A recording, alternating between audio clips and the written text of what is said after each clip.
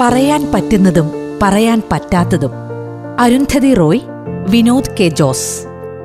ഇന്ത്യയിലെ രാഷ്ട്രീയ നിരീക്ഷകരുടെ ഇടയിൽ സ്ഫോടനാത്മകമായ എഴുത്തുകൊണ്ട് ശ്രദ്ധേയയായ എഴുത്തുകാരിയാണ് അരുന്ധതി റോയ്. ലോകം കാതോർക്കുന്ന ഈ എഴുത്തുകാരി മലയാളികൾക്കും ഏറെ പ്രിയപ്പെട്ട എഴുത്തുകാരിയാണ്. ഏറ്റവും പ്രവചനശേഷിയുള്ളവയാണ് അരുന്ധതി റോയിയുടെ വാക്കുകളെന്ന് തെളിയിക്കപ്പെട്ട കാലമാണിത്. ഫാസിസത്തിന്റെ കരാളഹസ്തങ്ങളിൽ ഞെരിഞ്ഞമരേണ്ടിവരുന്ന ഇന്ത്യൻ ജനാധിപത്യത്തിന്റെ സമകാലികാവസ്ഥയെക്കുറിച്ച് അരുന്ധതി റോയ് ഏറെ എഴുതിയിട്ടുണ്ട്. ഫാസിസത്തിന്റെ പുതുരൂപങ്ങളോട് സന്ധി ചെയ്യാതെ പ്രതിരോധത്തിന്റെ തീക്ഷ്ണസ്വരമായി അരുന്ധതി റോയ് നമ്മുടെ സാംസ്കാരിക ലോകത്തുണ്ട്. വാക്കിന്റെ കുന്തമുനയുമായി ഒറ്റയാൾ പോരാട്ടം തുടർന്നുകൊണ്ടിരിക്കുകയാണ് ഈ എഴുത്തുകാരി. ഗോഡ് ഓഫ് സ്മാൾ തിങ്സിൽ തുടങ്ങി മിനിസ്ട്രി ഓഫ് അറ്റ്മോസ്റ്റ് ഹാപ്പിനെസ്സിലെത്തി നിൽക്കുന്ന കൂടുതൽ ജനനന്മയ്ക്കു വേണ്ടി മുതൽ ആസാദി വരെ നീളുന്നവയാണ് ആക്ടിവിസ്റ്റായ അവരുടെ രാഷ്ട്രീയ സാംസ്കാരിക എഴുത്തുകൾ.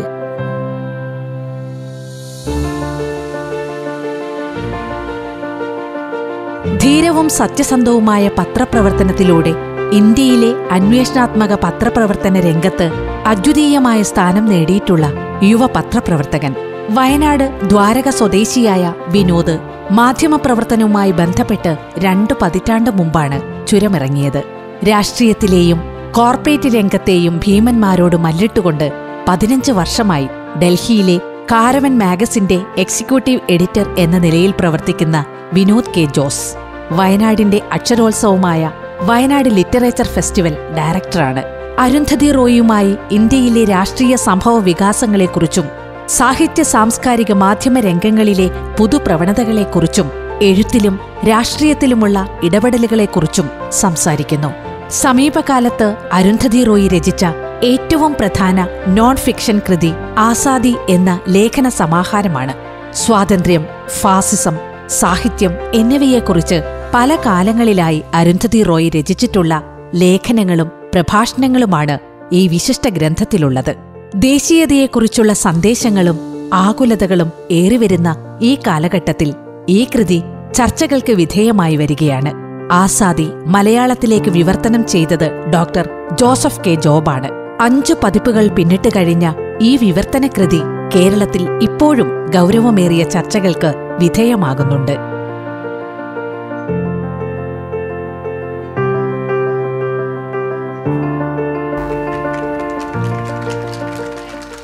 Oh my God.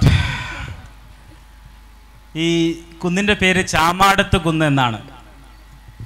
ഈ കുന്നിൻ്റെ ചെരുവിൽ അരുന്ധതി റോയിയോടൊപ്പം ഞാൻ വളർന്ന ഈ നാട്ടിൽ ഒരു സായാഹ്നം ചെലവഴിക്കാൻ പറ്റുമെന്ന് ഞാൻ വിചാരിച്ചിട്ടുണ്ടായിരുന്നില്ല. 24 വർഷം മുൻപ് ഇവിടെ നിന്നിറങ്ങി ചുരമിറങ്ങി ഒരു ജേർണലിസ്റ്റ് ആവാൻ പോയത് 1 വർഷത്തേക്കാണ്. പക്ഷേ ഡൽഹിയിൽ കണ്ടുമുട്ടിയ ചില സൗഹൃദങ്ങൾ അത് ലൈഫ് ടൈം നീണ്ടു നിൽക്കുന്ന ചില സൗഹൃദങ്ങളായിരുന്നു. അതിലൊന്നാണ് അരുന്ധതി റോയുമായുള്ള സൗഹൃദം. ഒരു പത്രപ്രവർത്തകൻ എന്ന നിലയ്ക്ക് ഒരുപാട് രാഷ്ട്രീയ നേതാക്കന്മാരെയും എഴുത്തുകാരെയും സാഹിത്യകാരന്മാരെയും പബ്ലിക് ഇൻ്റലക്ച്വൽസിനെയും അടുത്തറിയാൻ സാധിക്കാൻ ഒരവസരം കിട്ടുന്നുണ്ട്. എനിക്ക് തോന്നുന്നു 20 വർഷത്തിൽ പരമായി കരുത്തുറ്റ നിലപാടുകളും അതിലേറെ വളരെ പ്രോഫറ്റിക്കായിട്ടുള്ള റീഡിങ്ങും നടത്തിയ ഇന്ത്യയിലെ അപൂർവം ചില, എനിക്ക് തോന്നുന്നു വേറെ ആരെയും ആ ഗണത്തിൽ വ്യക്തിപരമായി ഞാൻ ബയാസ്ഡ് ആയിരിക്കാം, എനിക്ക് പെടുത്താൻ സാധിക്കുന്നില്ല, അരുന്ധതി റോയിയോടൊപ്പം. ഒരു നോവലിസ്റ്റ് എന്നുള്ള ഒരു പ്രാഥമിക ഐഡൻറ്റിറ്റിയിൽ തുടങ്ങിയ ഗോഡ് ഓഫ് സ്മോൾ തിങ്സ് സമ്മാനിച്ച ആ പബ്ലിക് അപ്പീലിനപ്പുറം വിഷയങ്ങളിൽ നിലപാടുകളുള്ള ആ നിലപാടുകൾ ധൈര്യസമേതം പ്രകടിപ്പിച്ച, രാജ്യദ്രോഹ കേസുകൾ മുതൽ ഒരു ദിവസത്തെ തീഹാർ ജയിൽവാസം വരെ അനുഭവിച്ച, എന്തിനും ഏതിനും അനീതിക്കെതിരെ പോരാടുന്നതിൽ മുൻപിൽ നിൽക്കുന്ന അരുന്ധതി റോയ്. വയനാട്ടിലായതുകൊണ്ട് ഒരു സെൻറ്റൻസ് കൂടി പറഞ്ഞ്, ഒരു കാര്യം കൂടി പറഞ്ഞ് ഇൻട്രൊഡക്ഷനിൽ അവസാനിപ്പിക്കാം. പണ്ട് 2005 ഇവിടെ നിന്ന് കർഷക ആത്മഹത്യ ചെയ്ത വിധവകളായ ഒരുപാട് അമ്മമാരെയും കൂട്ടി ഒരു കർഷക പ്രതിഷേധവുമായി ഡൽഹിയിൽ വന്നു. 45ഓളം പേരുണ്ടായിരുന്നു. റോഡ് സൈഡിലായിരുന്നു അവരുടെ താമസം. കർഷക ലോണുകൾ എഴുതി തള്ളുക എന്നുള്ള UPA ഗവൺമെൻറ്റിനെ കൊണ്ട് ചെയ്യിപ്പിക്കാനുള്ള ഒരു ഡിമാൻഡുമായാണ് അവർ വന്നത്. 5-6 ദിവസം കഴിഞ്ഞപ്പോൾ ആ അമ്മമാരുടെ ക്ഷമ നശിച്ചു. ഗവൺമെൻറ് ശ്രദ്ധ കൊടുക്കുന്നില്ല. ആ സമരം ഓർഗനൈസ് ചെയ്ത വയനാട്ടുകാരൻ കൂടിയായ കർഷക നേതാവ് എന്നെ വിളിച്ചു പറഞ്ഞു, വിനോദേ, മീഡിയ കവറേജ് ഒന്നും കിട്ടുന്നില്ല, രാഷ്ട്രീയക്കാരും തിരിഞ്ഞു നോക്കുന്നില്ല, എന്ത് ചെയ്യും? അരുന്ധതി റോയിയെ ഒന്നിവിടെ കൊണ്ടുവന്ന ഒരു ഐക്യദാർഢ്യം പ്രഖ്യാപിക്കാമോ? ഞാൻ അരുന്ധതിയെ വിളിച്ചു.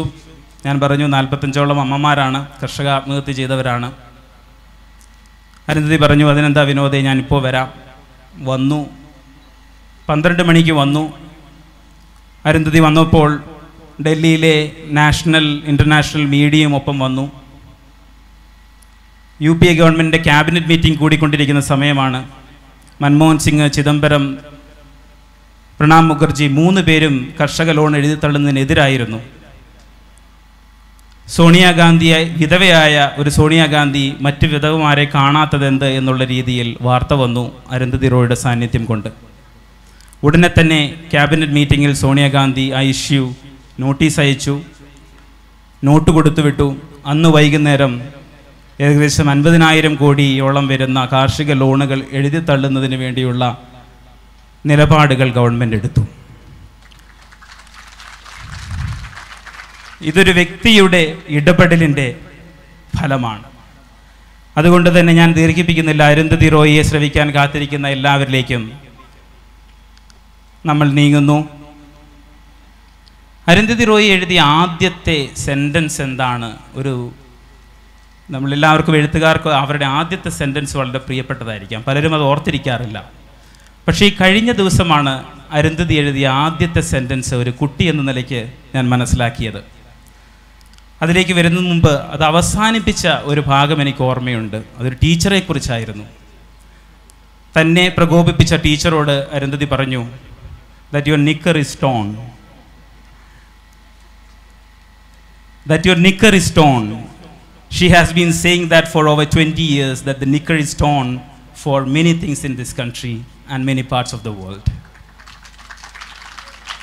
എന്താണ് ആ ചെറുപ്പത്തിൽ knicker is torn എന്ന രീതിയിൽ എത്തിക്കുന്ന ഇടയായ സംഭവം? Thank you Vinod. എനിക്ക് മലയാളം പറയാനും വായിക്കാനും ഒക്കെ അറിയാം. പക്ഷെ എന്നാലും സ്റ്റേജിൽ നിന്ന് ഇരുന്ന് പറയാനൊരു മടിയാണ്. അതുകൊണ്ട് ഞാൻ ഇംഗ്ലീഷിൽ പറഞ്ഞോട്ടെ. Okay, mix it. Okay, I mix it. But after 2 years I will come here and speak in Malayalam. ഞങ്ങൾ ആദ്യം കണ്ടുമുട്ടിയത് മുത്തങ്ങയിലല്ലായിരുന്നോ? He was a young journalist for Pacifica Radio. That's when we first met. My mother passed away quite recently, and Vinod had come for her memorial, and that's where he learned the story of my first sentence. എൻ്റെ അമ്മയും അച്ഛനും divorce ആയിട്ട് അമ്മ ഊട്ടിയിൽ താമസിക്കുമായിരുന്നു. പൈസ ഒന്നും ഇല്ലായിരുന്നു. അപ്പോൾ എനിക്ക് തോന്നി എനിക്ക് 4-5 വയസ്സായിരുന്നു. അപ്പം ഒരു മിഷണറി ടീച്ചർ ഉണ്ടായിരുന്നു, miss mitten. And she was teaching me arithmetic, maths. 5 + 7, I could count them on my fingers. Sorry, 5 + 2 = 7. 5 + 5 = 10. Then she gave me a trick question. How much is 5 + 7?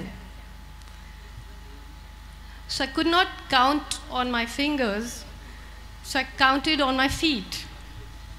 And she said, how did you get this correct? അതെങ്ങനെയാ ഈ some ശരിയായിട്ടുള്ള answer തന്നെ? അപ്പോൾ ഞാൻ പേടിച്ചു പോയി പുള്ളി ചോദിക്കുന്ന വിധി നോക്കിയിട്ട്. I said, I got more and more scared. I said, I just did it in my head. So she would not believe me, and then she started telling me every day, I can see Satan in your eyes. I think she was right, maybe, when I went home, my mother, who is a teacher, asked me to write something. The first sentence I wrote was, "I hate Miss Mitten.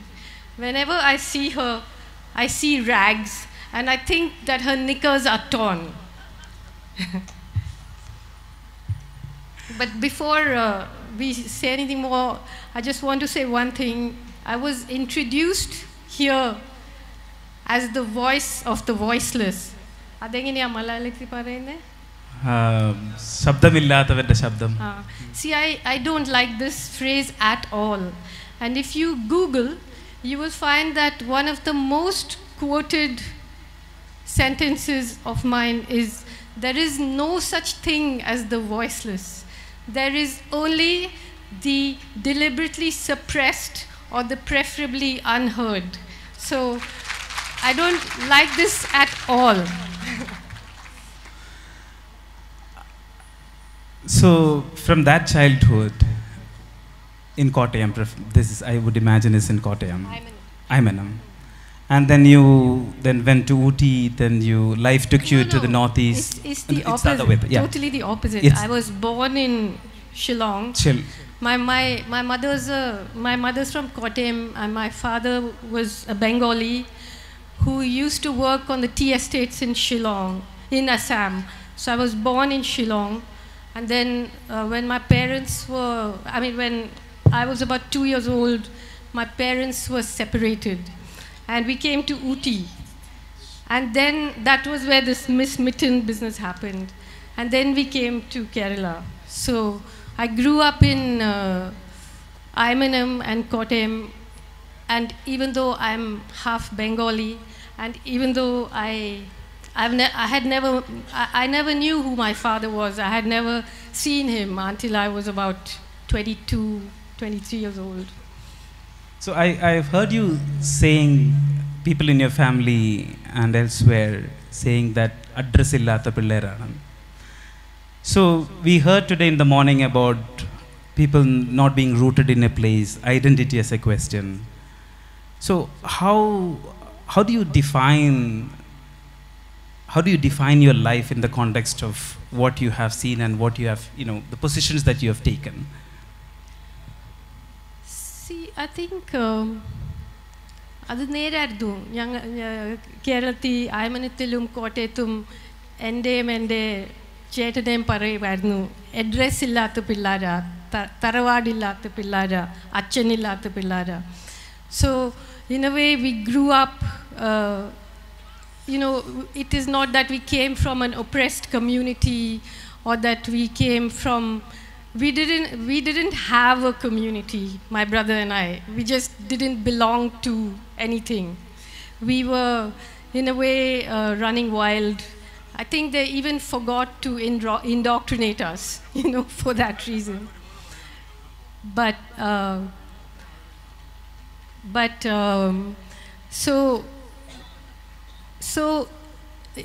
just the other day, I was talking to a journalist who had come to speak to me about India from the New York Times. And I asked him, but how do you feel that you can write about India? Like, do you know India? And he was talking, like white people talk about the chaos and the anarchy. I said, that is only in the traffic. Otherwise, it is a society that lives in an iron grid of caste and identity. So those of us there are some people who don't fit into that grid, and I'm one of those people. So I think from the time one was very young, when I spoke at my mother's memorial, I said that, my mother, I think many of you know, she was a teacher. She founded a school, and she challenged the Syrian Christian inheritance law, which said that a woman can inherit 5,000 rupees or whichever is less. And her school is a remarkable place, especially for girls. But, you know, the experience of me and my brother, I think my mother is one of the most extraordinary women I've ever known. And one of the reasons for that is because she was not a great mother, and I sort of admired that, you know, now. Like, I had to undaughter myself to really admire her wildness, you know. But that wildness involved quite a lot of harm to me. So I left home when I was 17 years old. I never went back. I ran away. I put myself through college. But at my mother's memorial, I said that, you know, when she used to hurt me, when she used to hit me, when she used to abuse me, I became a writer when I was 5 years old, because I understood that that pain of hers came from somewhere else. It came from her father, it came from her husband, it came from her brother, it came from this town where she was trying to start a school. And when you understand something from somebody else's point of view, that's what makes you a writer or a novelist. Even though today the culture is to say that that is impossible, but if we stop trying to understand other people, if we stop trying to empathize with other people, we will lose the fundamental business of literature. So you had your adulthood again outside Kerala, but your novel is the first work, major work, is situated in Kerala. And you've been living mostly in Delhi. What do you prefer, Kerala or Delhi? Vinod Jose, I never thought you would ask such a silly question. But see, I actually, you know, I have to say that I love Kerala. Although when I go to Kottayam, I also remember the fact that, you know, at a time when I was vulnerable, at a time when my mother was vulnerable, at a time when we hadn't got any money, there was this, this very entitled Syrian Christian community that only talked about who is related to who and whose estate is where and who has how much money. And so for me, it's difficult to forget that, you know. And I, as a child growing up, always was plotting my escape. How am I going to get out of this place, you know? How am I going to not get caught up in this? ചുറ്റുപാടിനോടുള്ള കാണുന്ന നീചത്വത്തോടുള്ള ഒരു നിലപാടെടുക്കൽ, ഇതൊക്കെ താങ്കൾ ചെയ്യുമ്പോൾ താങ്കൾക്ക് friends ഉണ്ടാവുന്നില്ല.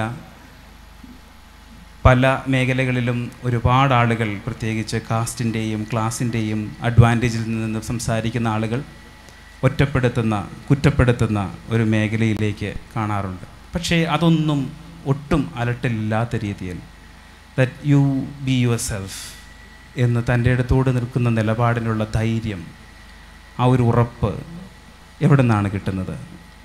Where do you get that strength?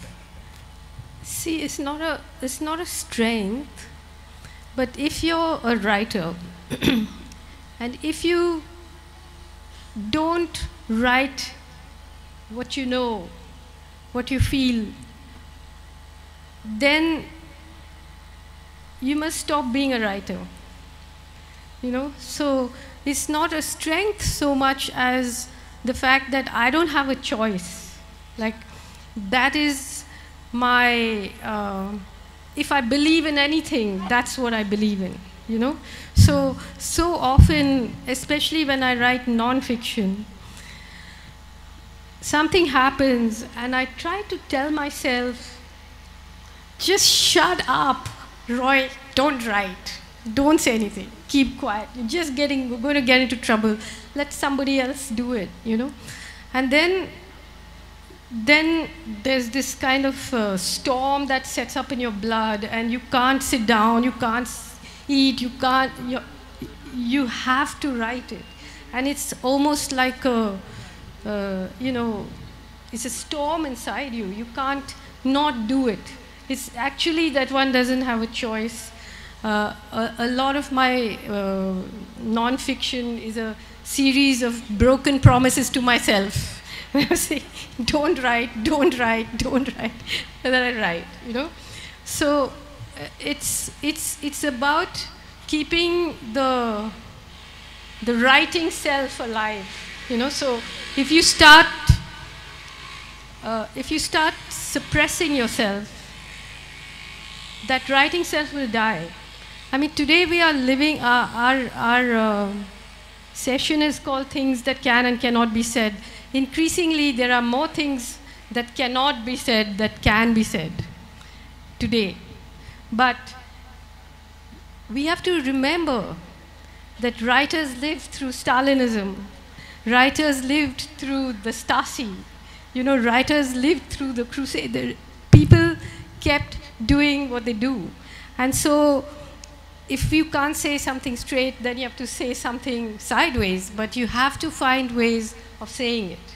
And it's not that I don't have friends. I have a lot of friends, you know, and I have a lot of fun, because I'm not a person, especially as a woman, I'm not a person who believes that I must suffer and I must be good and I must be a great human being. No, I don't believe that. I believe I must have learned from my mother, just live every full spectrum, you know, live it. I'm not one for voluntary suffering and voluntary righteousness and voluntary piousness. I'm not interested. I want to, I want to live my life to its fullest, and that doesn't involve having fake family values and fake friends and fake, ideologies. It involves experimenting with my writer self, and whoever wants to stand with me, you're welcome, and whoever doesn't, goodbye. You know?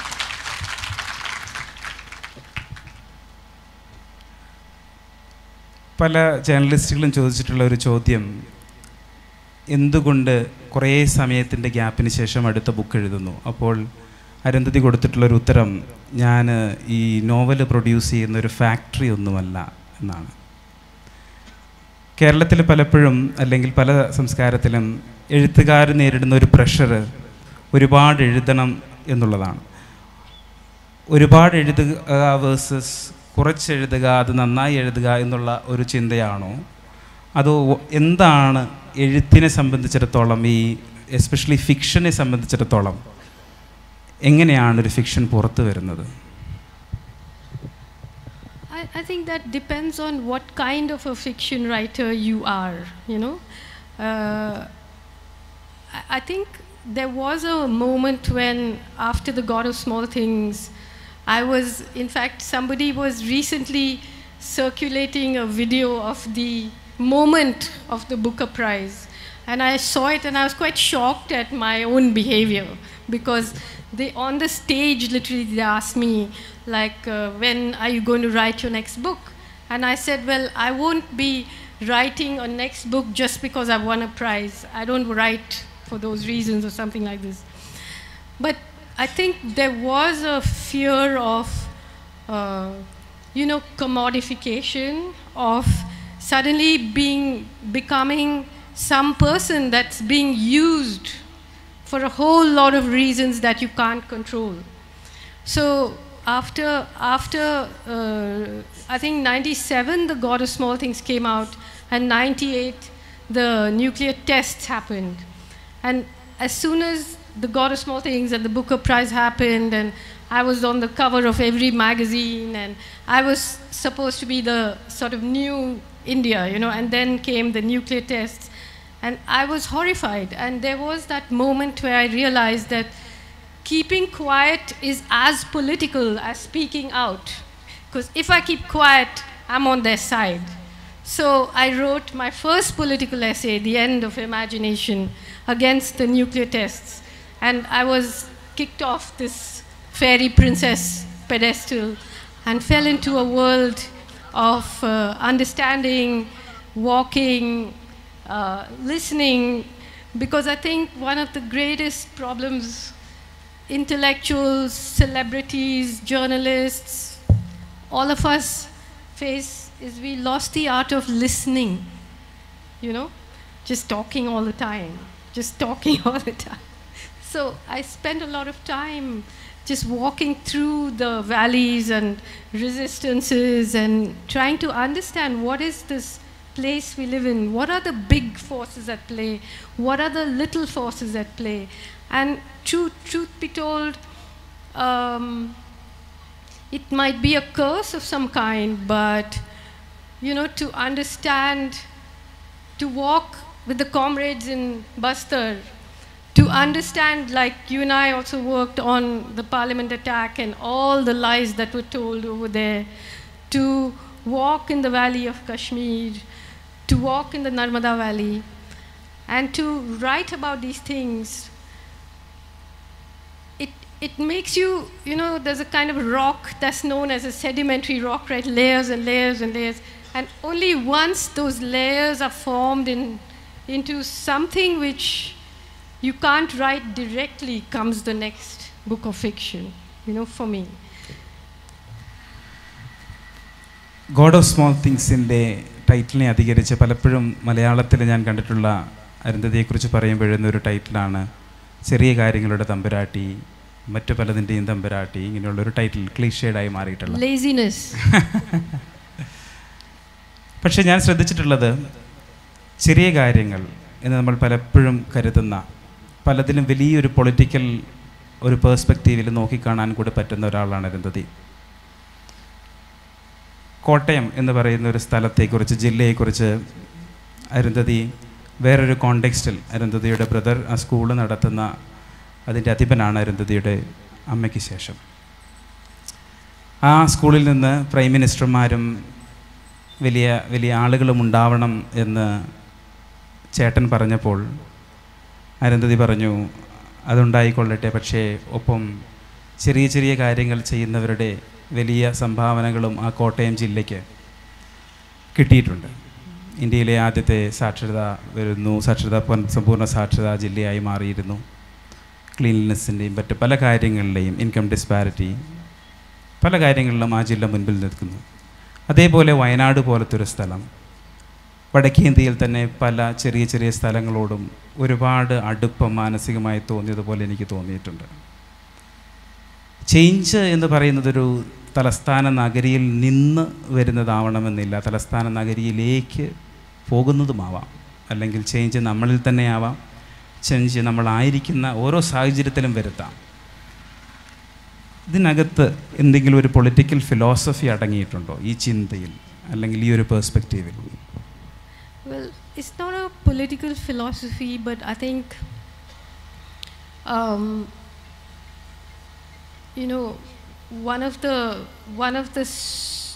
the things that happens when I write non-fiction is that you bring the eye of the fiction writer, the eye of detail to something political, you know. So if you look at something without that philosophy actually, but if you look at what has happened to resistance movements in India, change alle parayunnu Vinod. But in the 1960s, when you had whether it was the Naxalite movement or whatever the revolutionary movements of the time, they were revolutionary. What were they asking for? They were asking for justice. They were asking for redistribution of wealth. They were saying land to the tiller. They were saying all those things. They were talking about revolution. They were crushed. By the 80s and 90s, radical resistance became what was happening in the Narmada Valley. What were they asking for? Just anti-displacement. Revolution is gone, redistribution of wealth is gone, only resettlement or anti-displacement, isn't it? That was crushed. The big movement, the greatest movement perhaps in terms of just non-displacement of Adivasi communities, Narmada Valley finished. Then you come to the late 90s, 2000s, because of the new economic policies, corporatization, crony capital, what are the radical people demanding? NREGA. Just 3 months minimum wages. Can you just give us that? Oh, that's too much. How can you be asking for this? And then it comes down to citizenship. Can we be known as citizens? Even that is in question now. So we are like a plane flying backwards and thinking that we are flying forward just in terms of the revolutionary imagination, you know? And everybody's imagination has been taken over by a system which controls us while we think it is setting us free, which is all of us being spied on and made into data points by our own cell phones. I mean, the first time I said things that can and cannot be said was when I went to Moscow and met Edward Snowden, and he, prophetically said that everything is now in this net, you know.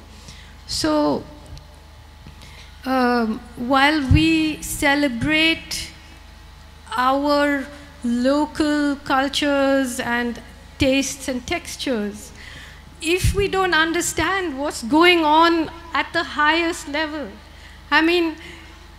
if we don't understand that, we are going to lose everything, you know? Because today, artificial intelligence can recreate the texture of that local culture. Brazilian rap star who's died, a rapper, all his music was fed into the computer. Now the computer creates radical Brazilian rap, and it's very, very popular, you know? So we got to understand the forces that are at play, like understand the grass and the herbs and the beetles, but also the movement of the sky and the clouds and the glaciers and everything else, you know. നമ്മുടെ title പറയാൻ പറ്റുന്നതും പറയാൻ പറ്റാത്തതും എന്നാണ്. പറയാൻ പറ്റാത്തതായ ഒരുപാട് കാര്യങ്ങൾ ഇന്ന് ഇന്ത്യയിലുണ്ട്. നമ്മുടെ തന്നെ ലിവിങ് റൂമുകളിലൂടെ കടന്നുപോയ പല കോമൺ ഫ്രണ്ട്സും ഇന്നൊന്നുകിൽ കൊല്ലപ്പെട്ടിട്ടുണ്ട്, അല്ലെങ്കിൽ അവർ ജയിലിലാണ്. ഈ പറയാൻ പറ്റാത്ത കാര്യങ്ങൾ, ചെയ്യാൻ പറ്റാത്തത് എന്ന് ഗവൺമെൻറ്റോ ഒരു ഭരണകൂടമോ ഒരു ഐഡിയോളജിയോ പറയുന്ന കാര്യങ്ങൾ, അത് ചെയ്യുമ്പോൾ ഇന്ത്യയിൽ ഇന്നായിരിക്കുന്ന അവസ്ഥ, ഈ ചരിത്രബോധത്തോടു കൂടി അതീവ തീക്ഷ്ണമായ ഓരോ ആഴത്തിലിറങ്ങി ചിന്തിക്കുന്ന ഒരു എഴുത്തുകാരി എന്നുള്ള നിലയ്ക്ക് വരുന്ന 20-30 വർഷം കുറേ ചെറുപ്പക്കാരിവിടെയുണ്ട്, കുറേ കുട്ടികളുണ്ട്. അവരേതൊരു ഇന്ത്യ ആയിരിക്കണം സ്വപ്നം കാണേണ്ടത്, എങ്ങനെയായിരിക്കണം അവർ ജീവിക്കുന്നത്? ഒരു അങ്കലാപ്പിലുണ്ട്, പലരും ആ ഒരു അങ്കലാപ്പിൽ തന്നെയാണ്. എന്തെങ്കിലും ഒരു ഉത്തരമുണ്ടോ?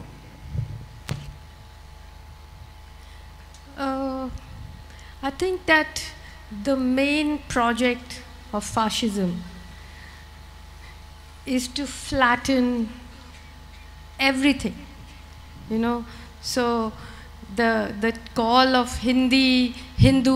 Hindustan, never mind that all of those are Persian words, but now it is to the cost of everything and everyone else, you know.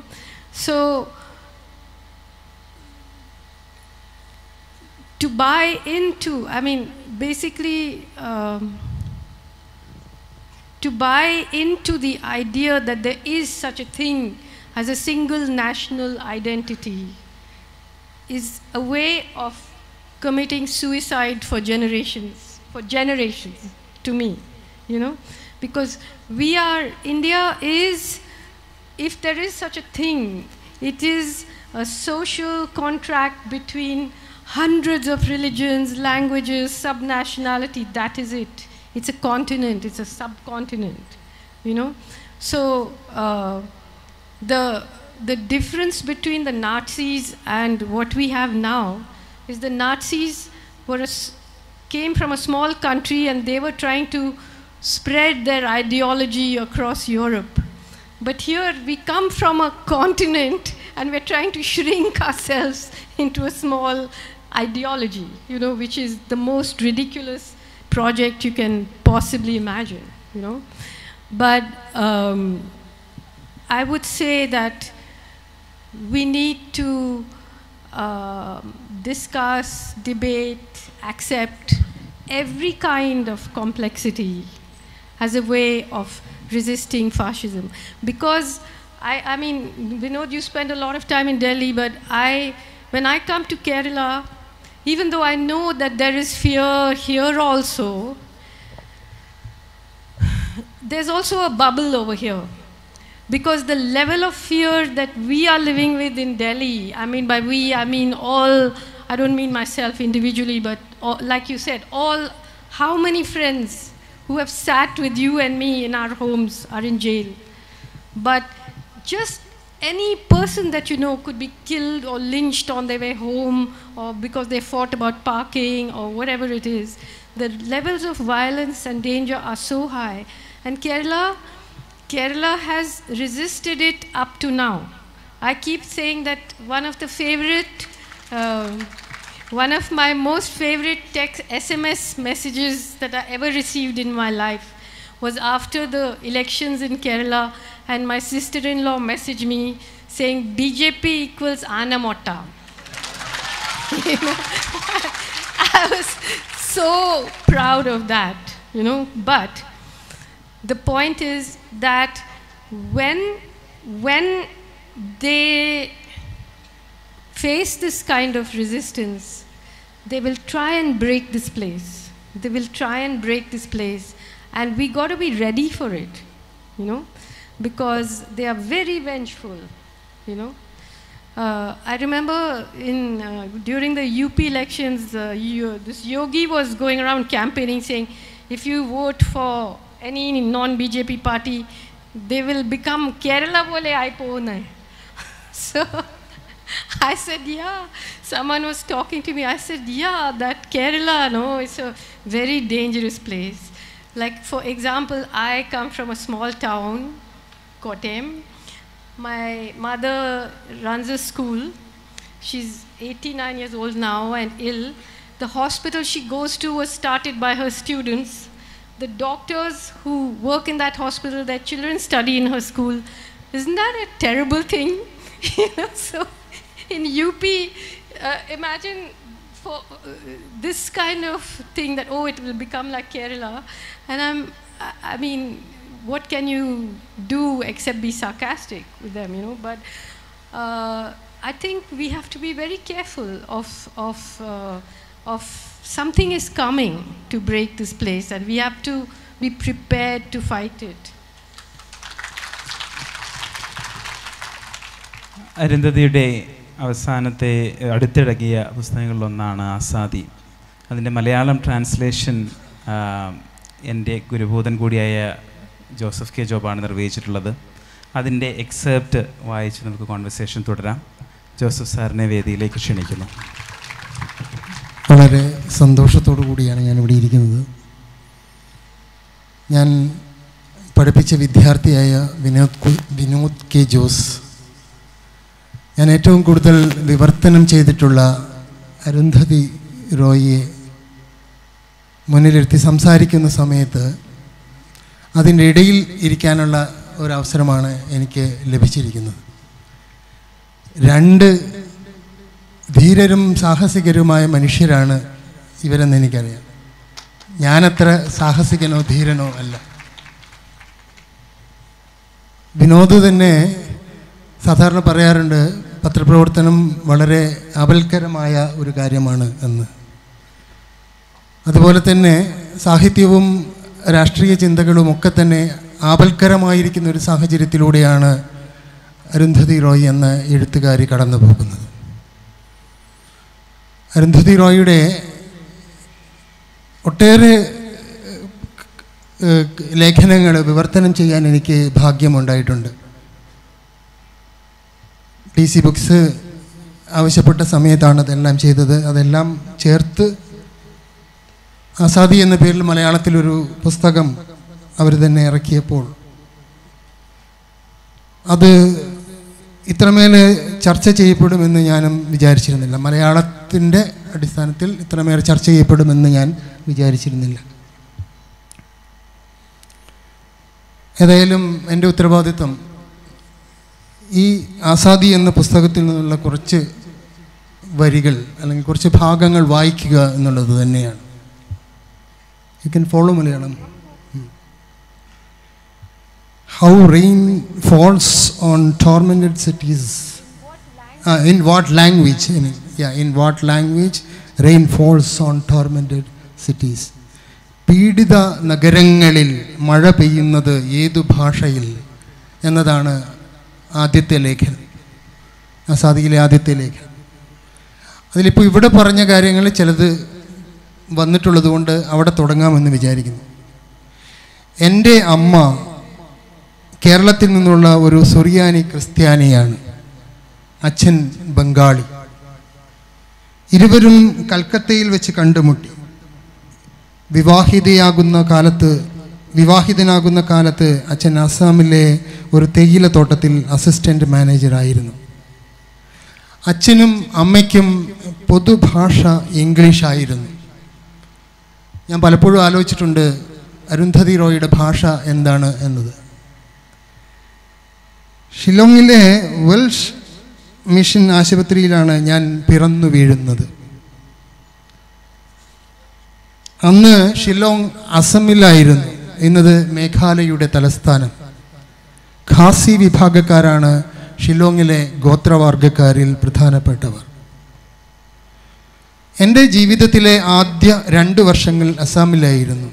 ഞാൻ ജനിക്കുന്നതിന് മുൻപ് എൻ്റെ മാതാപിതാക്കൾ തമ്മിലുള്ള ബന്ധം അപരിഹാര്യമാം വിധം വഷളായിരുന്നു. അവർ വഴക്കിടുമ്പോഴൊക്കെ എന്നെ നോക്കാൻ വേണ്ടി തോട്ടം തൊഴിലാളികളുടെ വീടുകളിൽ കൊണ്ടുവിടും. അവിടെ നിന്നാണ് ഞാൻ എൻ്റെ 1ാം ഭാഷ ആർജിക്കുന്നത്. ഹിന്ദിയുടെ ഒരു വകഭേദമാണ് എന്നാണ് അമ്മ പറഞ്ഞു തന്നത്. തോട്ടം തൊഴിലാളികളുടെ ഭാഷ. ഇന്ത്യയിൽ എക്കാലത്തും കൊടിയ ചൂഷണത്തിന് വിധേയമായിട്ടുള്ളവരാണ് തോട്ടം തൊഴിലാളികൾ. അന്നും ഇന്നും അതുതന്നെ അവരുടെ സ്ഥിതി. ഇന്ത്യയുടെ പൂർവ്വഭാഗത്തും മധ്യഭാഗത്തുമുള്ള പ്രദേശങ്ങളിലെ ഗോത്രജനതയുടെ പിന്മുറക്കാരായിരുന്നു ഈ തോട്ടം തൊഴിലാളികൾ. അവരുടെ ഭാഷ കാലങ്ങൾ കൊണ്ട് ശിഥിലമാവുകയും ക്ഷയിച്ച് ഒരു തോട്ടം ഭാഷ എന്ന നിലയിൽ പരിമിതപ്പെടുകയും ചെയ്തു. ബഗാനിയ എന്ന് സ്വഭാഷയെപ്പറ്റി അവർ പരാമർശിക്കുമ്പോഴും അതിന് തോട്ടം ഭാഷയെന്ന് മാത്രമേ വിവക്ഷയുണ്ടായിരുന്നുള്ളൂ. ഹിന്ദിയും അസമീസ് ഭാഷയും ഒരു തോട്ടം ഭാഷയിൽ കൂടിക്കലർന്നിട്ടുണ്ട്. ഞാൻ ആദ്യമായി സംസാരിച്ചു തുടങ്ങിയത് ബഗാനിയ ഭാഷയിലാണ്.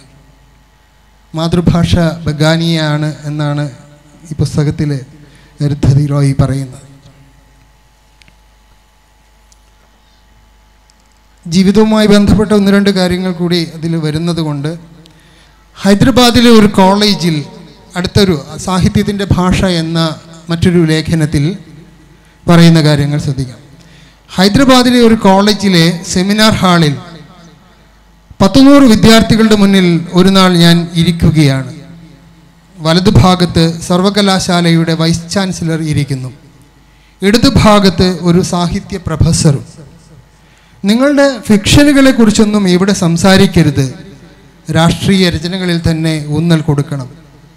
വൈസ് ചാൻസലർ എൻ്റെ ചെവിയിൽ മന്ത്രിച്ചു. നിങ്ങൾ എപ്പോഴാണ് ഇനി സാഹിത്യത്തിലേക്ക് മടങ്ങി വരിക? നിങ്ങളുടെ തട്ടകം, നിങ്ങളുടെ ശരിക്കുള്ള തട്ടകം സാഹിത്യമാണ്, അപ്പുറത്തിരിക്കുന്ന സാഹിത്യ അധ്യാപകൻ പറയുന്നു.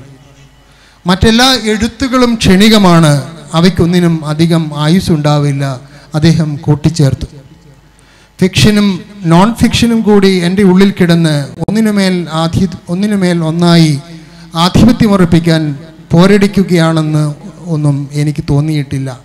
രണ്ടും ഒരുപോലെ അല്ല എന്നത് തീർച്ചയാണ്. പക്ഷേ രണ്ടിനെയും വ്യത്യസ്ത കള്ളികളിൽ പെടുത്തുന്നത് വിചാരിക്കുന്നത്ര എളുപ്പമല്ല. യാഥാർത്ഥ്യവും കൽപ്പനയും വിരുദ്ധ കോടിയിൽ നിൽക്കുന്നതല്ല. ഒന്ന് മറ്റൊന്നിനേക്കാൾ സത്യസന്ധമാണെന്നോ യഥാർത്ഥമാണെന്നോ കരുതേണ്ടതില്ല. എൻ്റെ കാര്യത്തിൽ എന്തെങ്കിലും ഒന്ന് കൂടുതൽ വായിക്കപ്പെട്ടുവെന്നോ കരുതേണ്ടതില്ല. പക്ഷേ ഒന്ന് പറയാം, രണ്ടും എഴുതുമ്പോഴുള്ള വ്യത്യാസം എനിക്ക് എൻ്റെ ശരീരത്തിൽ തന്നെ തിരിച്ചറിയാൻ കഴിയുന്നുണ്ട്. രണ്ട് പ്രൊഫസർമാരുടെ ഇടയിലിരുന്നപ്പോൾ അവർ പറഞ്ഞ വിരുദ്ധമായ ഉപദേശങ്ങൾ എനിക്ക് രസകരമായി തോന്നി. ചിരിച്ചുകൊണ്ട് ഞാൻ അവിടെ ഇരുന്നു. ജോൺ ബർഗർ ആദ്യമായി എനിക്കയച്ച ഒരു കുറിപ്പിലെ വരികൾ ഞാൻ ഓർത്തെടുത്തു. വർഷങ്ങളായി എൻ്റെ മനസ്സിൽ ഹീറോ ആയി നിലനിൽക്കുന്ന എഴുത്തുകാരൻ സ്വന്തം കൈപ്പടയിൽ എഴുതിയ കുറിപ്പ്. ഫിക്ഷനും നോൺ ഫിക്ഷനും അരുന്ധതിക്ക് ഇരു കാലുകൾ പോലെയാണ്. അത് ലോകം മുഴുവൻ അരുന്ധതിയോടൊപ്പം നടക്കും. എനിക്ക് വേണ്ടത് അദ്ദേഹത്തിൻ്റെ വാക്കുകളിലുണ്ടായിരുന്നു. ഒരു ചെറിയൊരു ഭാഗം കൂടി വായിച്ച അവസാനിപ്പിക്കാം. 1977 God of small things 97 God of small things എന്ന നോവൽ പ്രസിദ്ധീകരിക്കപ്പെടുന്നത്. ഞാൻ വളർന്ന ലോകത്തെക്കുറിച്ച് സൗകര്യപൂർവ്വം വിവരിക്കാൻ കഴിയുന്ന ഒരു ഭാഷയും രൂപവും കണ്ടെത്താനുള്ള ശ്രമത്തിൻ്റെ ഭാഗമായിരുന്നു ആ നോവൽ. എനിക്കും എന്നെ സ്നേഹിക്കുന്നവർക്കും കേരളത്തെക്കുറിച്ച് യാതൊന്നും അറിവില്ലാത്തവർക്കും വേണ്ടി രചിച്ചതാണ് ആ കൃതി. ഞാൻ ആർക്കിടെക്ചർ പഠിച്ചിട്ടുണ്ട്, തിരക്കഥകൾ രചിച്ചിട്ടുണ്ട്. എനിക്കൊരു നോവൽ എഴുതണമെന്ന് തോന്നി. നോവൽ മാത്രമായ ഒരു നോവൽ. സിനിമയോ പ്രകടന പത്രികയോ സാമൂഹ്യ ശാസ്ത്ര ഗ്രന്ഥമോ ആയിത്തീരാൻ ഉദ്ദേശിച്ചിട്ടില്ലാത്ത ഒരു നോവൽ.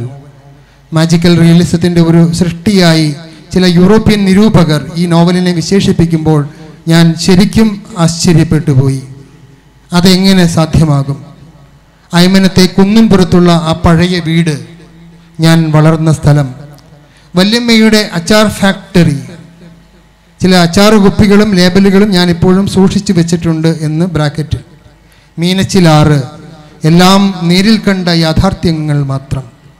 പാശ്ചാത്യ നിരൂപകർക്ക് അതൊക്കെ മാജിക്കലോ വിചിത്രമോ ആകാം. ശരി, സമ്മതിച്ചു. ന്യൂയോർക്കിനെ കുറിച്ചോ ലണ്ടനെ കുറിച്ചോ ഒക്കെ എനിക്കും അങ്ങനെയെല്ലാം ചിന്തിച്ചുകൂടെ. മഹാമാരി എന്ന കവാടം, അതായത് പാൻഡമിക് ഇസ് എ പോർട്ടൽ എന്നതിൻ്റെ ആദ്യ ഭാഗം, അത് ഒരുപക്ഷെ യൂട്യൂബിലും ഒക്കെ ആയിട്ട് പലരും കേട്ടിട്ടുള്ളതാണ്. അതിൻ്റെ ഒരു മലയാളം എന്താണ് എന്നത് വായിക്കാൻ വേണ്ടി മാത്രമാണ് ഞാനിവിടെ ശ്രമിക്കുന്നത്. തെല്ലൊരു സങ്കോചത്തോടെയല്ലാതെ വൈറലായി എന്ന് ഇനി ആർക്കാണ് പ്രയോഗിക്കാൻ കഴിയുക? ഒരു വാതിൽ പടിയോ ഒരു കാർഡ്ബോർഡ് പെട്ടിയോ ഒരു പച്ചക്കറി ബാഗോ അദൃശ്യവും അമരവും അചേതനവുമായ വൈറസുകൾ നിറഞ്ഞതല്ലെന്നും അത് നമ്മുടെ ശ്വാസകോശത്തെ ലക്ഷ്യം വെച്ചിരിക്കുക അല്ലെന്നുമുള്ള വിചാരത്തോടെ ഒന്ന് സ്പർശിക്കാൻ ആർക്ക് കഴിയും? ഈ പോസ്റ്റ് പാൻഡമിക്കിൻ്റെ സിറ്റുവേഷനിൽ നമുക്ക് വായിക്കാൻ കഴിയുന്ന ഒരു വരികളാണ്. അപരിചിതനായ ഒരു വ്യക്തിയെ ചുംബിക്കാൻ, ഒരു ബസ്സിലേക്ക് ചാടിക്കയറി യാത്ര ചെയ്യാൻ ഇനി ആർക്ക് ധൈര്യമുണ്ടാകും? ഭയാശങ്കകളില്ലാതെ കുഞ്ഞുങ്ങളെ സ്കൂളിലേക്ക് വിടാൻ ഇനി ആർക്ക് കഴിയും? അപകട സാധ്യതയെക്കുറിച്ചോർക്കാതെ ചെറിയൊരു ആനന്ദത്തെക്കുറിച്ച് പോലും ഇനി ചിന്തിക്കാനാകുമോ?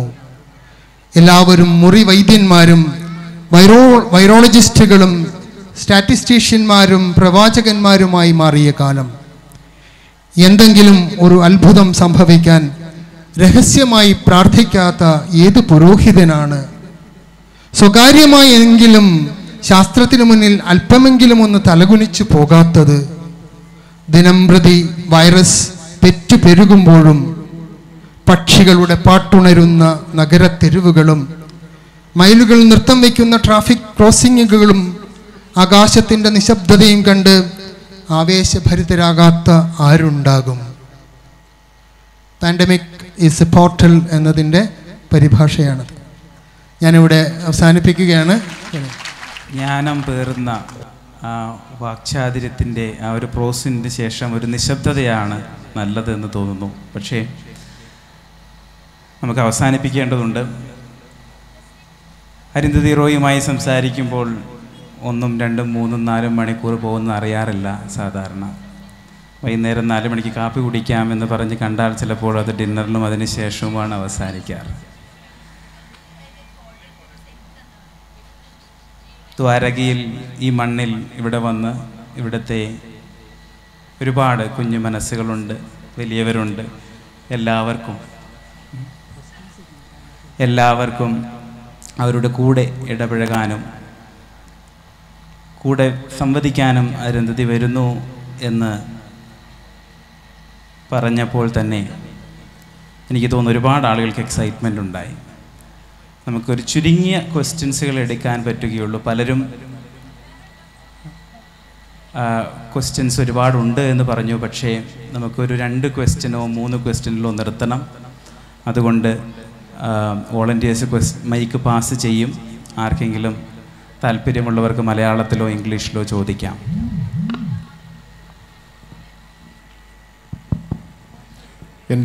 ഞാനൊരു സാഹിത്യ വിദ്യാർത്ഥി കൂടിയാണ്.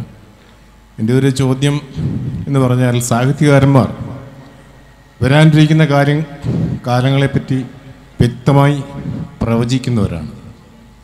ഈ കാലഘട്ടത്തിലെ പ്രവാചകന്മാരെന്ന് തന്നെ എനിക്കതിനെ സാക്ഷിക്കുവാൻ സാധിക്കും. സാഹിത്യകൃതികളെ മുൻനിർത്തിക്കൊണ്ട് വരാനിരിക്കുന്ന ഫാസിസത്തെ പറ്റി താങ്കൾ വ്യക്തമായി ലേഖനങ്ങളിലും മറ്റും ശക്തമായി പ്രവചിക്കുന്നുണ്ട്. പക്ഷേ എൻ്റെ ഒരു സംശയം ഞാൻ ചോദിക്കുകയാണ്, നമ്മുടെ ഇന്ത്യൻ മാധ്യമ സമൂഹം ഇതിനെതിരെ ശക്തമായി പ്രതികരിക്കുന്നുണ്ടോ, അല്ലെങ്കിൽ പ്രതികരിക്കാൻ ഭയക്കുന്നുണ്ടോ? അതിനെപ്പറ്റി അങ്ങയുടെ ഒരു അഭിപ്രായം അറിഞ്ഞാൽ കൊള്ളാം. മീഡിയ അല്ല, ഫാഷിസമിൻ്റെ ഒരു ആർമിയാണ് ഇപ്പം നമ്മുടെ main stream media.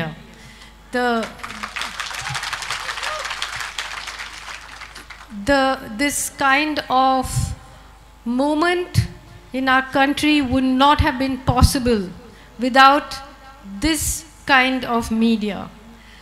And for I think 20 വർഷമായിട്ട് ഞാൻ ഒരു കാര്യം എഴുതിക്കൊണ്ടിരിക്കുക. അത് the walls between the dance between corporate capital and communalism, as we call it, and Hindutva. So one cannot perform without the other. They are partners in this game. And today, ഇപ്പം ഹിന്ദിയിൽ ഞങ്ങൾ അവിടെ ഡൽഹിയിലൊക്കെ പറയുന്നത്, देश को 4 लोग चलाते हैं, 2 खरीदते हैं और 2 बेचते हैं. Meanings that രാജ്യം നടത്തുന്നത് 4 പേരാണ്. 2 പേര് വിൽക്കുന്നു, 2 പേര് വാങ്ങിക്കുന്നു.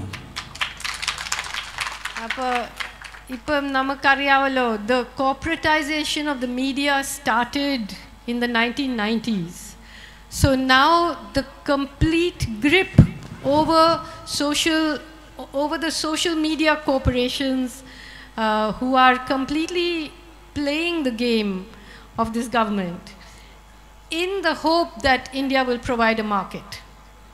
So we are in a very dangerous position because of the media. We cannot look to the media to help us out of it. We have to look for an alternative media. ഒരു ബദൽ മാധ്യമത്തിൻ്റെ ആവശ്യം, അതിനെക്കുറിച്ചാണ് സംസാരിച്ചത്. ഞാൻ സൂപ്പി പള്ളിയാൽ. എനിക്ക് doctor Vinod ജോസിനോട് ചോദിക്കാനുള്ളത്, അരുന്ധതി റോയിയെക്കുറിച്ച് പറഞ്ഞപ്പം ഇത്ര ധീരയായിരിക്കാൻ താങ്കൾക്ക് എങ്ങനെ കഴിയുന്നു എന്ന് വിനോദ് ജോസ് ചോദിച്ചു. ഇതേ ചോദ്യം ഞാൻ വിനോദ് ജോസിനോട് ചോദിക്കുന്നു, ഇത്ര ധീരനായിരിക്കാൻ നിങ്ങൾക്ക് എങ്ങനെ കഴിയും? ഞാനൊരു പ്രസ്താവനയായിട്ട് പറയുന്നില്ല. ഞാൻ വായിച്ചു, ഒരു ആത്മഹത്യയിൽ ഒതുങ്ങുമായിരുന്ന ജസ്റ്റിസ് ലോയ വധക്കേസ് ഈ ലോകത്തിൻ്റെ മുമ്പിൽ കൊണ്ടുവന്നത് താങ്കളാണ്. അസിമാനന്ദ കേസ് കൊണ്ടുവന്നത് താങ്കളാണ്. തിഹാർ ജയിലിൽ വധശിക്ഷ കാത്തു കഴിയുന്ന പാർലമെൻറ്റ് ആക്രമണ കേസിലെ പ്രതികളെ അവരുടെ സത്യാവസ്ഥ പുറത്തു കൊണ്ടുവന്നത് താങ്കളാണ്. അവസാനമായി താങ്കളുടെ ഈ കൊച്ചു വില്ലേജിൽ ഇതുപോലൊരു സംരംഭം സംഘടിപ്പിക്കാൻ താങ്കൾ ഒരുങ്ങിയതിൻ്റെ ധീരത, ഈ 4 കാര്യങ്ങളും വെച്ചുകൊണ്ട് താങ്കളൊരു ധീരനാണെന്ന് ഞാൻ മുഖസ്തുതി പറയുകയല്ല, താങ്കളോട് ഞാൻ ചോദ്യം ചോദിക്കുകയാണ്. താങ്കൾ എങ്ങനെ ഇത്രമാത്രം ധീരനായി അറിയാനുള്ള താല്പര്യം വയനാട്ടുകാർക്കുണ്ട്. സുഫിക, അങ്ങനെ ഒരു ചോദ്യത്തിന് ഉത്തരം എനിക്ക് അറിഞ്ഞുകൂടാ. എനിക്ക് തോന്നുന്നു പലപ്പോഴും ആളുകൾ ചോദിക്കുമ്പോൾ, ഡൽഹിക്ക് ഞാൻ 1 വർഷത്തേക്കാണ് പോയത്. ജേർണലിസം പഠിക്കുമ്പോൾ ഇൻറ്റേൺഷിപ്പ് ചെയ്യാൻ വേണ്ടി ആണ് ഡൽഹിക്ക് ആദ്യം പോകുന്നത്. പക്ഷേ പിന്നീട് അവിടെ തുടർന്നു 1 വർഷം 2 വർഷമായി എല്ലാ പ്രാവശ്യവും എൻ്റെ പാരൻസ് ചോദിക്കാറുണ്ട് എപ്പോഴാണ് നാട്ടിലേക്ക് വരുന്നത്. എനിക്ക് സുഖമില്ലാത്ത ബുദ്ധിമാന്ദ്യമുള്ള ഒരു ചേച്ചി ഉണ്ടായിരുന്നു. അപ്പോൾ എനിക്ക് എപ്പോഴും മനസ്സിലുണ്ടായിരുന്നു നാട്ടിലേക്ക് വരണമെന്ന്. അപ്പോൾ എങ്ങനെ ഓരോ ബോൾഡായിട്ടുള്ള ഡിസിഷൻസോ സ്റ്റോറീസോ ചെയ്യുന്നു എന്ന് തോന്നിയപ്പോൾ എനിക്ക് എപ്പോഴും പറയാനുണ്ടായിരുന്നൊരു ഉത്തരം, എനിക്ക് ജോലി പോകുമോ എന്നുള്ള ഭയം, അങ്ങനെയൊക്കെ ആളുകൾ ചോദിക്കുമ്പോൾ എനിക്ക് പറയാൻ ഉണ്ടായിരുന്ന ഉത്തരം, അതെനിക്ക് പേടിയില്ല. നാട്ടിൽ പോയാൽ പശുവിനെ വളർത്തിയും എരുമയെ വളർത്തിയും ഒക്കെ ജീവിക്കാം എന്നുള്ളൊരു ധൈര്യമുണ്ട്. അവിടെ വളക്കൂറുള്ള ഒരു മണ്ണും സ്നേഹമുള്ള ഒരുപാട് ആളുകളും ഉണ്ട് എന്നുള്ളൊരു ആത്മവിശ്വാസമാണ്. എനിക്ക് തോന്നുന്നു അതൊരു സെൻസ് ഓഫ് ബിലോങ്ങിങ് എനിക്ക് വയനാടിനോടുണ്ട്. അതുകൊണ്ട് കിട്ടുന്ന ഒരു കാഴ്ചപ്പാടാണ്. 2, കർഷക ആത്മഹത്യകളോ ദാരിദ്ര്യമോ ഒന്നും പുസ്തകത്തിൽ വായിച്ചിട്ടുള്ള അറിവല്ല, അത് കണ്ടു വളർന്നതിൻ്റെ ഒരു ഗുണവും ഉണ്ടായിട്ടുണ്ട് എന്നാണ് എനിക്ക് തോന്നുന്നത്. Arundhati ma'am, let me introduce myself. I'm Akshara Balan. ഞാൻ Farooq college Kozhikode MA journalism student ആണ്. Ma'am, you write both fiction and non-fiction, and you work as an activist too. I want to ask you that, which role gives you more satisfaction? I don't work as an activist because, I think we should all understand this a very serious thing, that this word activist is a new word. There was a time when writers did write about the societies they live in, the ideas, the things that were happening. You were a writer. You didn't have to be a writer activist. It's only after writers became commodified. It's only after writers' place became on bestseller lists, at corporate literature festivals, when you became somebody who are supposed to write something to please people, to please your publishers, to sell. And then if you were not, I'm not saying my books don't sell, but I'm saying that was not my primary aim. But you don't have to be an activist to write the things I write. It's very important to understand. There's a essay in one of my collections of essays about this.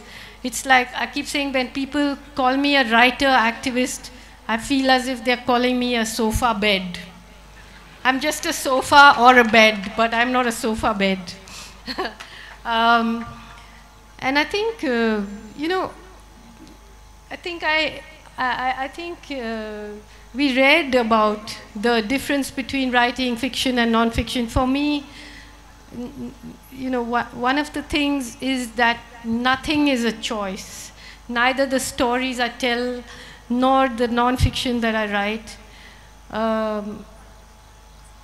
I feel that it's not that writers choose the stories, but the stories choose the writers, So it doesn't matter what I'm more comfortable with or not comfortable with. This is what I do, madam, ഇത്ര നേരം ഈ വലിയ ആൾക്കാരോടൊക്കെയല്ലേ സംസാരിച്ചത്? അപ്പോൾ നമ്മൾ കുട്ടികളോട് എന്ത് സന്ദേശമാണ് തരാനുള്ളത്? നിങ്ങളൊക്കെ വലിയ ആൾക്കാരല്ലേ? അല്ലേ? അല്ല, ഇപ്പോൾ വലിയ ആൾക്കാർ പറയുന്നൊക്കെ കേട്ട് വലിയതായി പോകുമ്പം വായിച്ച്, ഞാൻ അങ്ങനെ അഡ്വൈസ് ചെയ്യുന്ന ആളൊന്നുമല്ല. നോട്ടി ആകണം, പറയുന്നതെല്ലാം കേൾക്കരുത്, കല്യാണം കഴിക്കണമെന്നില്ല.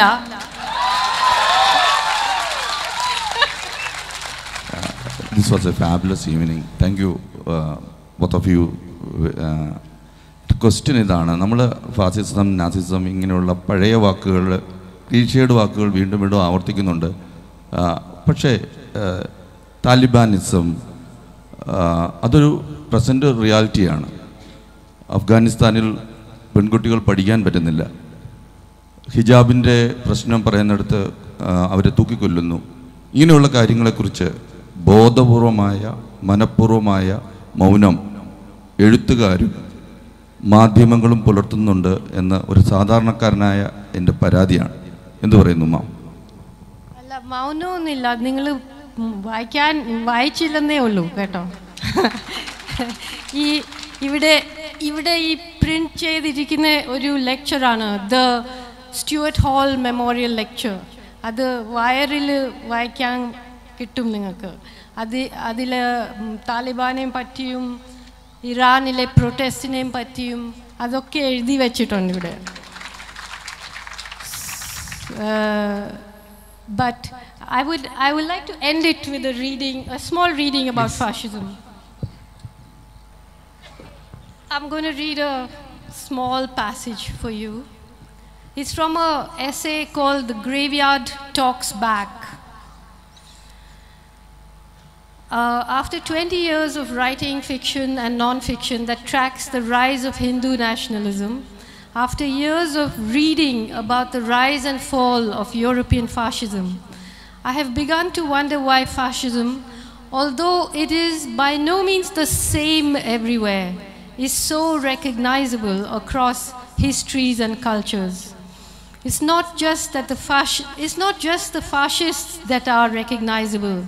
The strong man, the ideological army, the squalid dreams of Aryan supremacy, the dehumanization and ghettoization of the internal enemy, the massive and utterly ruthless propaganda machine, the false flag attacks and assassinations, the fawning businessmen and film stars, the attacks on universities, the fear of intellectuals, the specter of detention camps, and the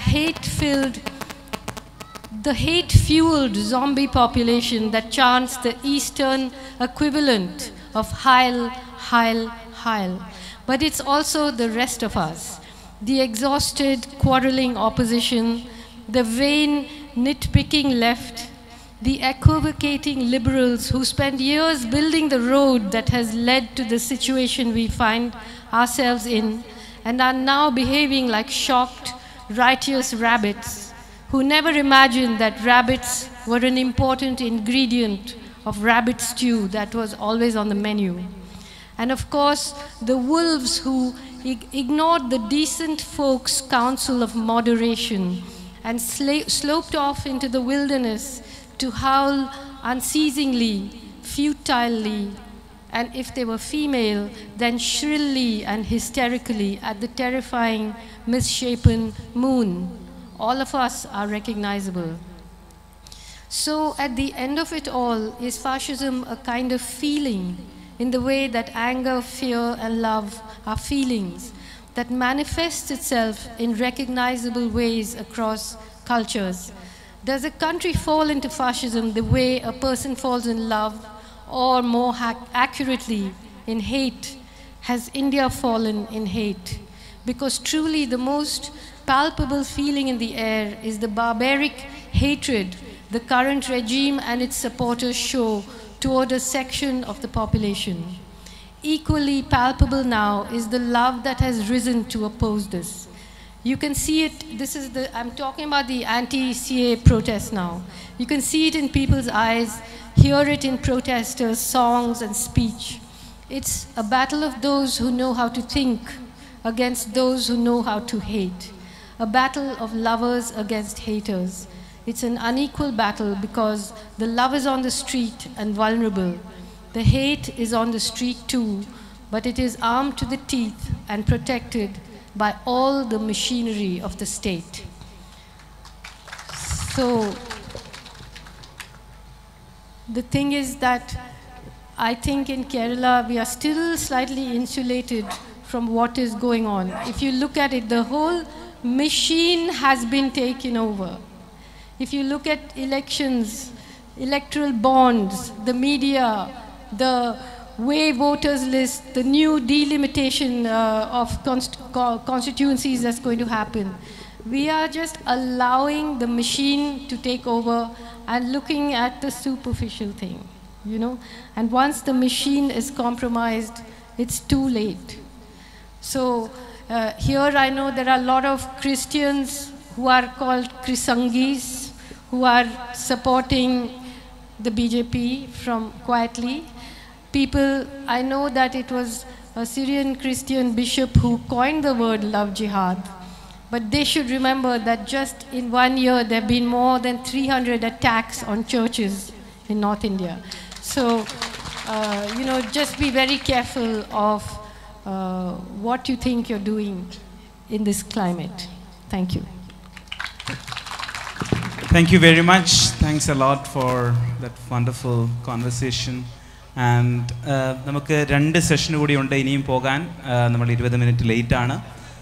അതുകൊണ്ട് നമ്മളിവിടെ അവസാനിപ്പിക്കുകയാണ്. എല്ലാവർക്കും നന്ദി.